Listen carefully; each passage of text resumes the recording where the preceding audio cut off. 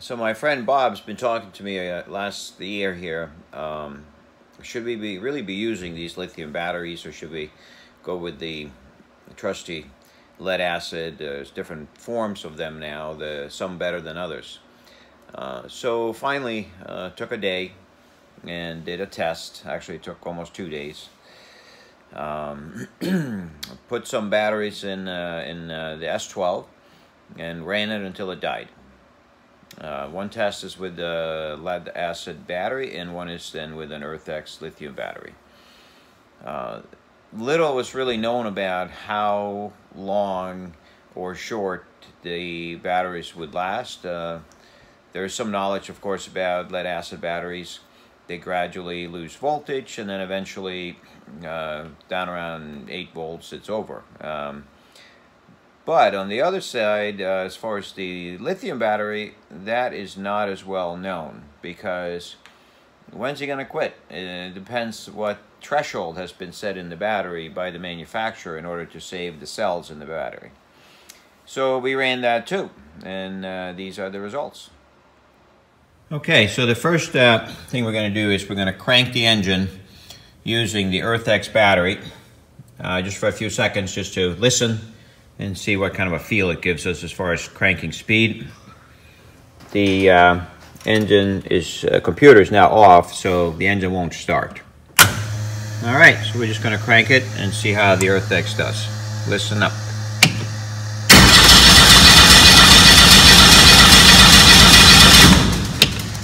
That was the sound of the engine cranking with the EarthX battery and the fuel pumps running. Okay, so I just moved the ground cable over, so now we're using only the 7 amp hour motorcycle battery of fairly modern technology. We'll listen to the cranking on that one.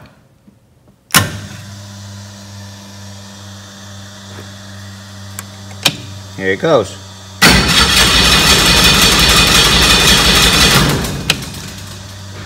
Okay, sounded just a little bit slower than the cranking amp from the EarthX, but not at all bad. Alright, so this is where we start the test. We're basically going to do the lead acid first. They're both fully charged now, so we're going to run it every 5 minutes. We're going to do a short recording to see what the voltage is, and then we're going to take the number of video clips, 5 minutes each, add them all together and see how long it takes before the battery or the engine will die from lack of electricity. With the lead acid, we expect the voltage to drop to around 8 volts or so, and at that point the ECU and fuel pumps of the engine, one of those will give out and the engine will likely quit. With the lithium battery, it's going to be different. The lithium will shut down by itself way before the voltage drops down to the level that the engine will not run. So we see which one runs longer.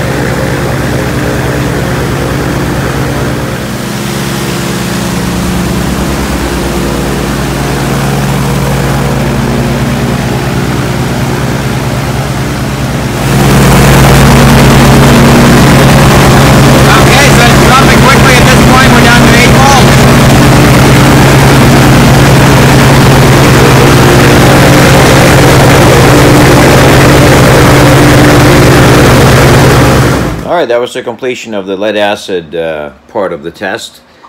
We were able to get 55 minutes, and the engine stopped running at 8 volts. So that was a good test. Good morning, we're at it again. Today we're going to do the lithium battery. So right now I got the airplane running out there with the lithium battery. With the alternator on, we'll give it a good 10-minute charge. I actually started the airplane on the other battery just to be sure the lithium is 100% full. So we're going to get a tally on how long it'll run on the EarthX battery, same as we did yesterday with the lead acid battery.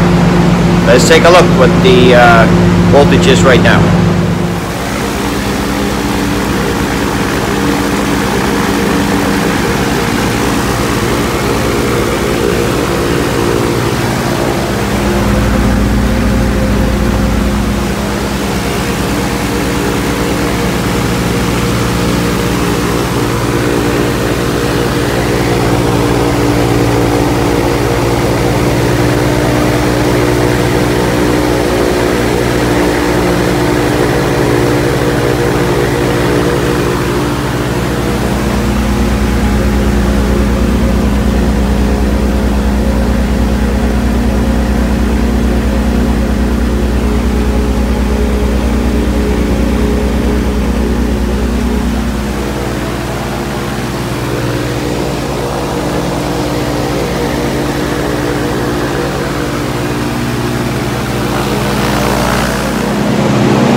Okay, we got it running out there. So 10:45 local time is when we started. Turned the alternator off on the EarthX battery.